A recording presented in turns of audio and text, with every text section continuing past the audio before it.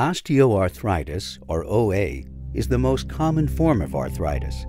This disease causes pain, stiffness, and limited movement of the affected joint.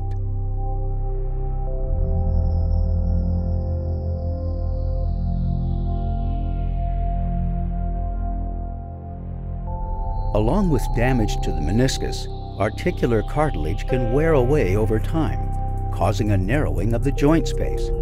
When this shock absorption is lost, and as the joint space narrows, bone can rub against bone, causing pain.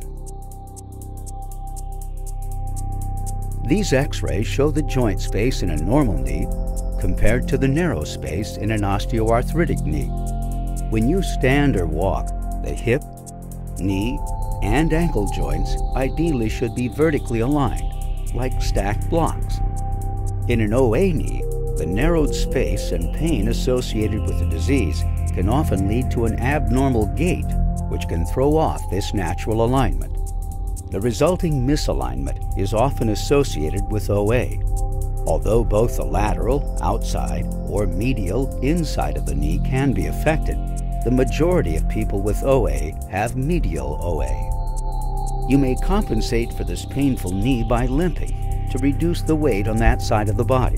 Over time, knee OA can also lead to pain, instability, and stiffness problems with your knees, hips, and ankles. Knee braces can help restore knee alignment, particularly during weight-bearing activities like walking.